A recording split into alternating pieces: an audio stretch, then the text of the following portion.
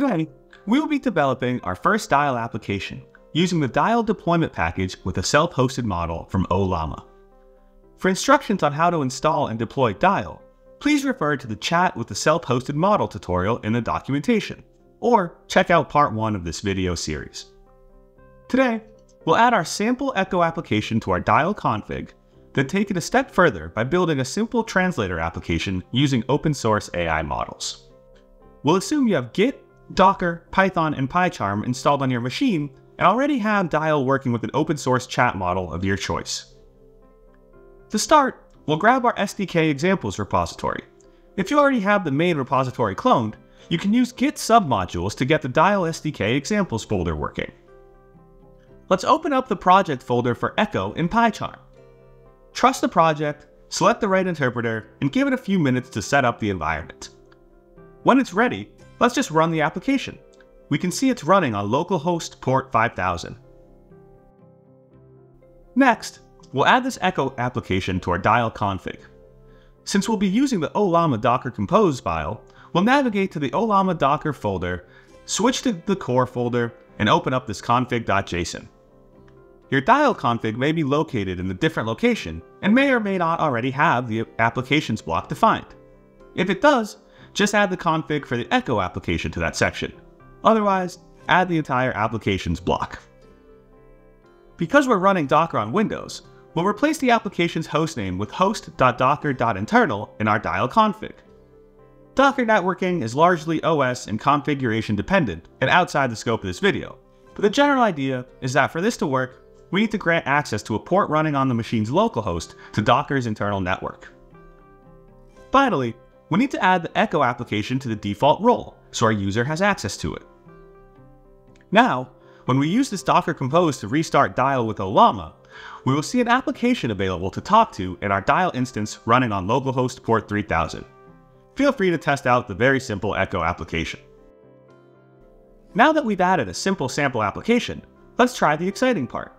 We'll turn our Echo application example into something that uses AI for real. I want this simple application to translate everything I send it into Spanish.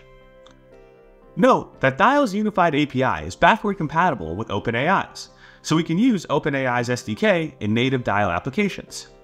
This also allows us to work with LangChain or any other code that implements their completions API. There are several examples of ways to call the text-to-text Dial applications programmatically, but for now, let's just use OpenAI's Python SDK. We'll add OpenAI's SDK to our requirements.txt file and import it into our application. Next, we'll add the OpenAI client to the application.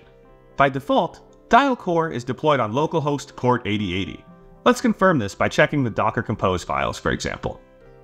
We'll get the model name of our chat model and our Dial API key from our Dial Core config, and keep the OpenAI API version from the documentation. If you don't have access to the config of the environment you are working with, you just have an API key, you can also use the Listings API to retrieve information about all available models and applications in your environment. Let's use the non-streaming example for now, and just add our request to translate the prompt into the content of the user message that we send to the model.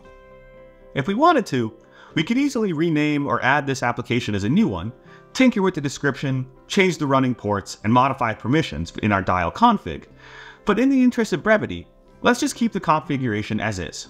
The Echo will now ask the LLM to mirror your prompt back to you in Spanish.